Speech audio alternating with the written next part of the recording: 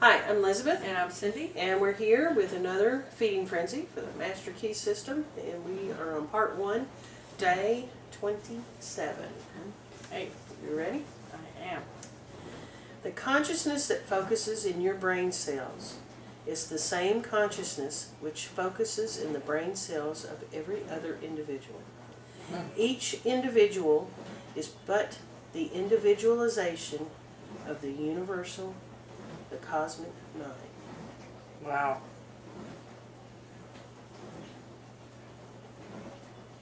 You believe that? Yeah. I do, but how come there's so There's a many but. stupid people in this world then? If they've all got the same mind. I'm serious. How can there be people that are extremely brilliant and then there are people that are so freaking... It's as easy as are you awake or are you asleep? Have you used your potential or not? Do you say? We're all one, and I can see that. Okay, I do too. I'm just joking. I know you are. Still. That is just a really complicated way of saying we're all one. Yeah. And we think of the same mind.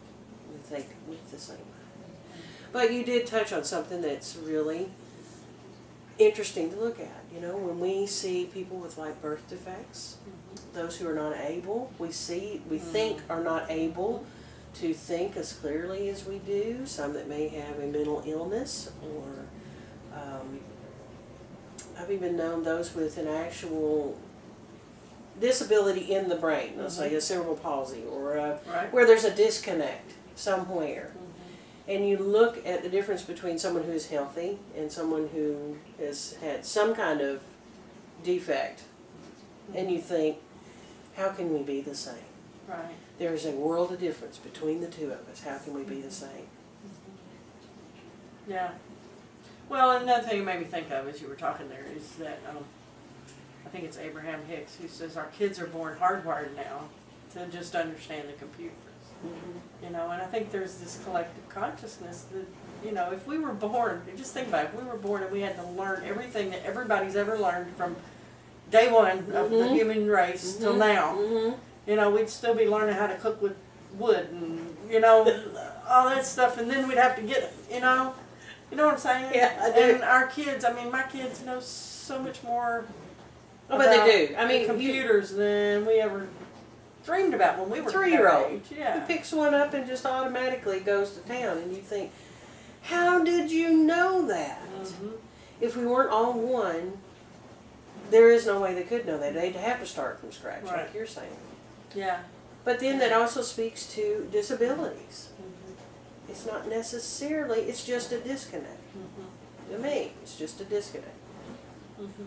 May not have access to because of a block or whatever, but we still have the same potential. We're still all one.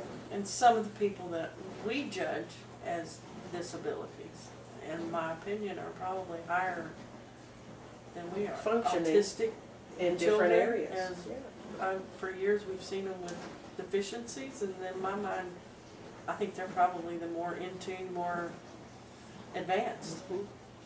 They've just learned to communicate a different way. That's interesting stuff.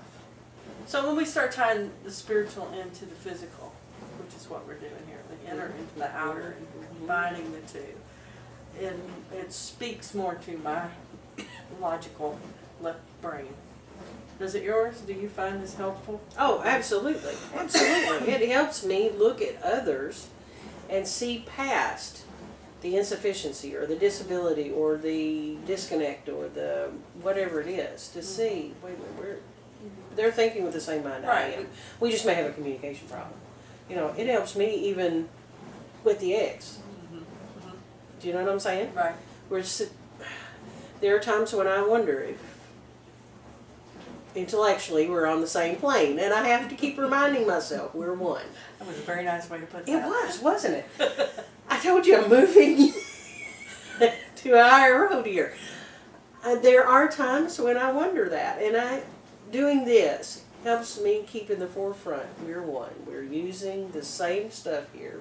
Just there's a disconnect there. There's a problem with communication, or there's a problem elsewhere.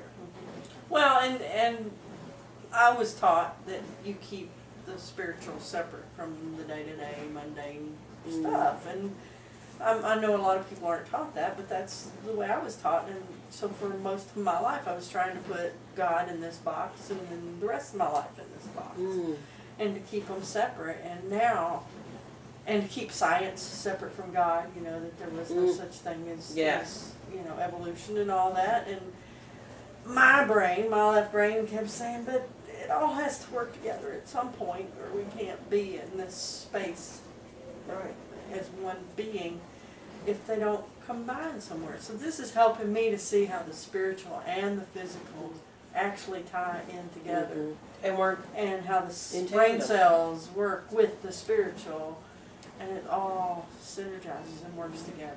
So that's why I like this book.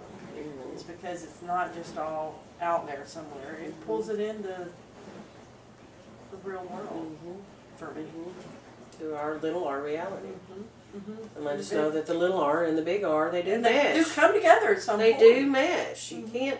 We can't live without as both. one and have separate realities. If someone else could explain that to me, then please do, but I can't see it. Right. It's not something I can wrap my hand around. We've got nothing but, we found nothing but evidence that it's a meshing of the two.